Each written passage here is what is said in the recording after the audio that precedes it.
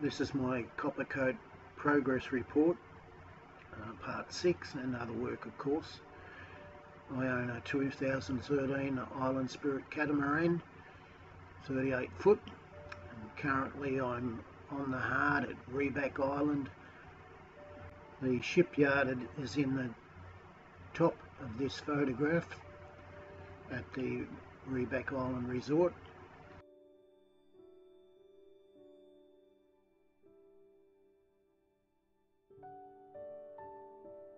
After repairing the bent shaft, I cut the rudder in half and cleaned it up, and this is after it's been put back together with a nice smooth edge fiberglass the two parts together, and the end I grooved out to give me more area to get strength into the base of the rudder. My rudder rebuild is coming along fine. All the edges have been fiberglassed, and I'll put a matte strip, fiberglass that into place.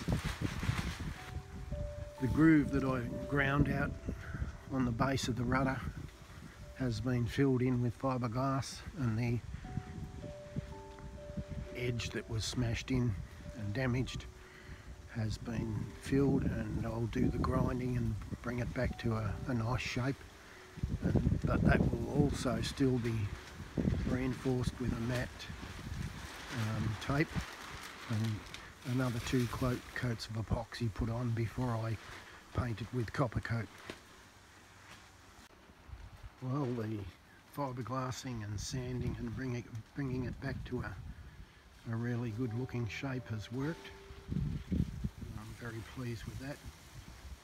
So now I'll be able to put a matte tape around the edges to reinforce the fin of the rudder to give it strength, just in case it gets knocked around again.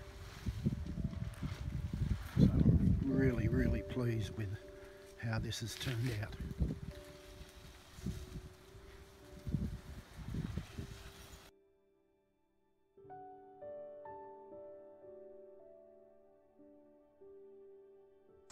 Steering mechanism has been cleaned up and tidied up, and I found that this was completely cracked and was only holding on by the 2 bolts that secure the bracket in place that stops the rudder from dropping off into the sea. So I was lucky to find that. I've had that repaired and stainless steel welded back up. I've had 2 new Delrin washers made and 2 spare brackets manufactured, fabricated.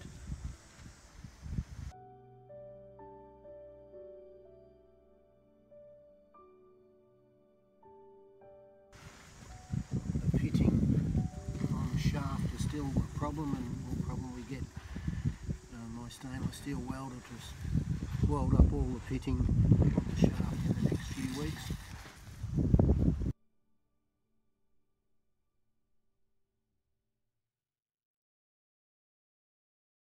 Starboard rudder, I've got all the water out of that, and I've just plugged the holes with fiberglass plugs, and I will do all the edges with reinforced matting so that it gives them strength.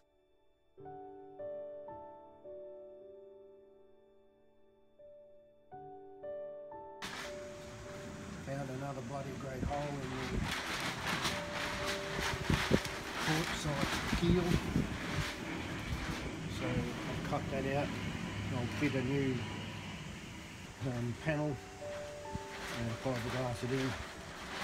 I intend to put the full length of the bottom of the keel, a new length of core, and then mat over it around the edges and give it some real strength.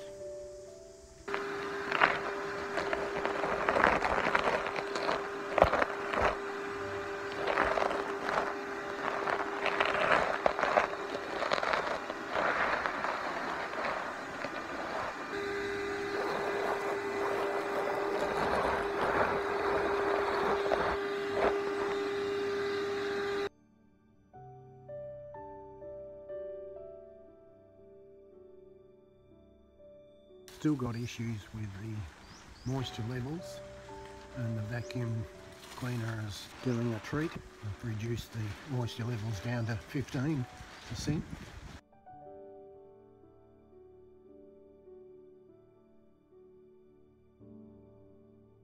All my tools, painting and fiberglass equipment. I borrowed the tables from the junk heap. My air compressor for grinding was a tremendous investment as well, saved me a lot of time. Copper coat is extremely difficult to remove. This is 3/4 of my tools, the rest are up in the cabin.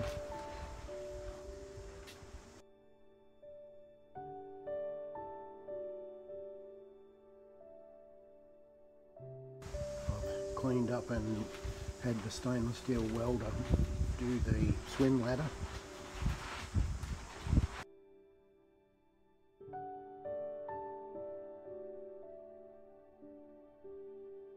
The removal of the paint and polishing of the sail drives and fitting the new propellers is progressing.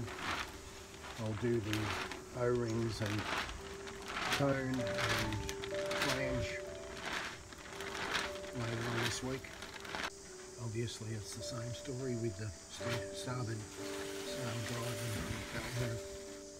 I'm amazed the propellers cost $800 each from Australia, and I bought some spares from China for $250 each.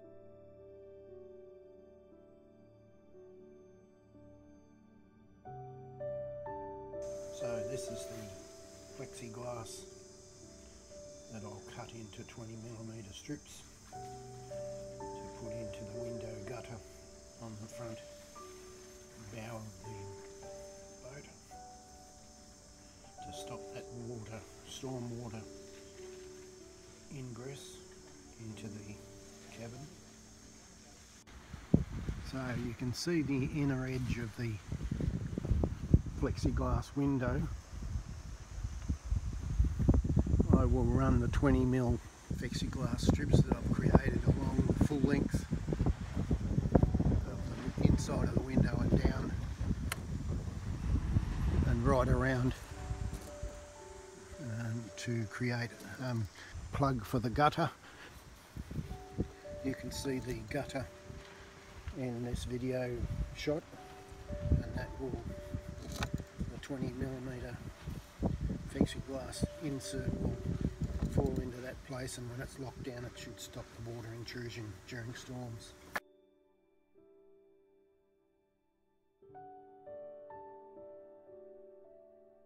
I've cleaned up and I'm going to sand back and paint the flooring for the front hatch. As you can see, there's 3 of them in each port and starboard storage lockers. I pulled out the port and starboard 100 litre water tanks and opened them up with the inspection hatch, cleaned it out. It was full of brown sand and dirt from the build up of dirty water, so that's ready to go back in. I've used a pressure hose to clean the walls and floor and hull, the inner hull of the front port and starboard storage lockers. And this cavity up here is where the 100 litre water tank fits. It goes from the floor, when the floor's in place, to the roof of the deck. And then those wooden ropey things are tied in place. I'm going to put some foam of some kind or rubber to give it a bit more bounce.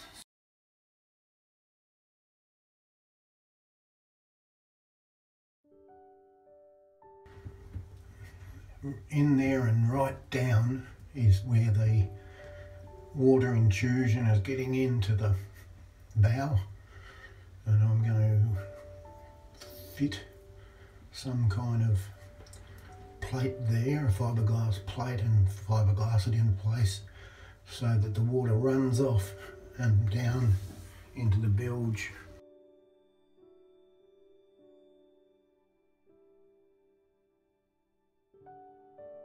got given two 80-watt solar panels.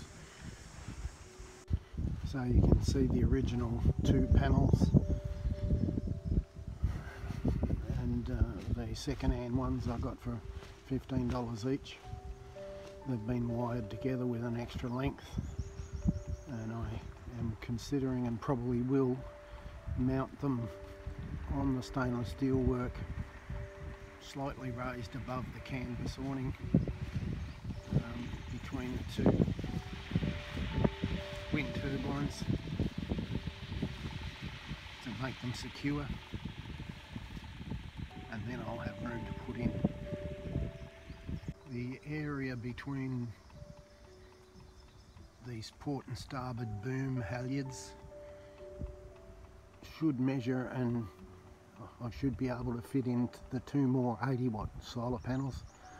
As long as the 80-watt solar panels don't take away from the production of the 120-watt solar panels, I'll put them in series to still keep the 12-volt charge capacity, but give me much more ampage.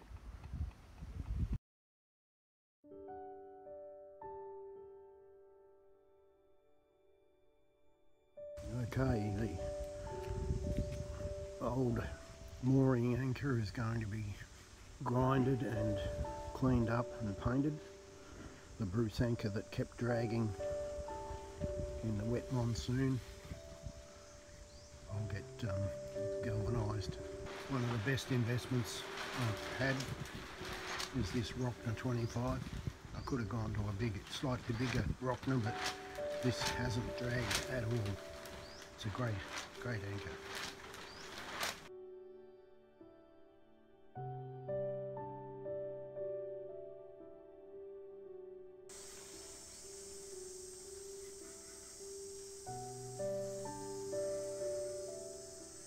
As I said, I found some rust remover, concentrated rust remover in the rubbish heap, and as you can see, I've filled up, I think it's a 20 litre rubbish bin that I also found in the rubbish heap with diluted rust remover, phosphoric acid, in water. So it's probably 40 to 1. It's recommended 3 to 1, but it's still bubbling away there. And pulled it out, laid it down to dry. When it was dry, I used Sail Bright rust remover on the chain because it's been soaking in the phosphoric acid. It should have been clean enough. Hopefully we'll finish the job off. It looks much better than it was, but there's still areas of rust, as you can see there. So I'm happy with that, just for a temporary measure until I get it sandblasted and galvanised double dip in Penang when we get down there at the factories.